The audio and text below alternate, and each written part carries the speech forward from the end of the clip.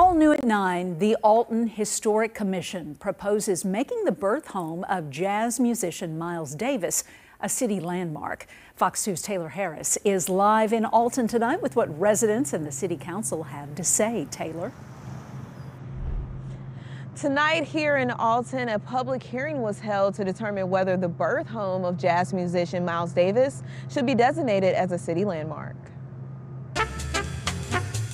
98 years ago, the house that sits on the corner of Milnor Avenue in Alton, Illinois, was the home of jazz musician and composer Miles Davis. He lived there for 1 year, then shortly after moved to East St. Louis, where he was raised.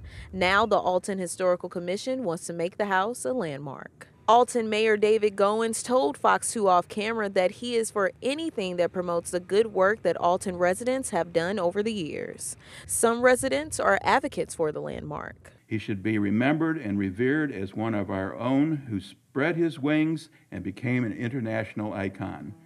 Without reservation, I highly recommend his birth home as an Alton landmark. The current property owner, Morgan Construction and Lawn LLC, is opposed to the landmark. He opposes the choice for it to become a historic landmark. It is not that we deny or he denies that Miles Davis deserves that honor.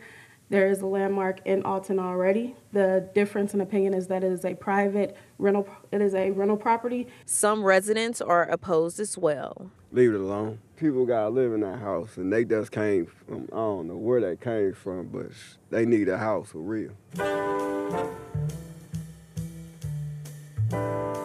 Miles Davis is known to be one of the most influential musicians in the history of jazz and in the 20th century. Davis was in the forefront of changes in the jazz genre for nearly 50 years.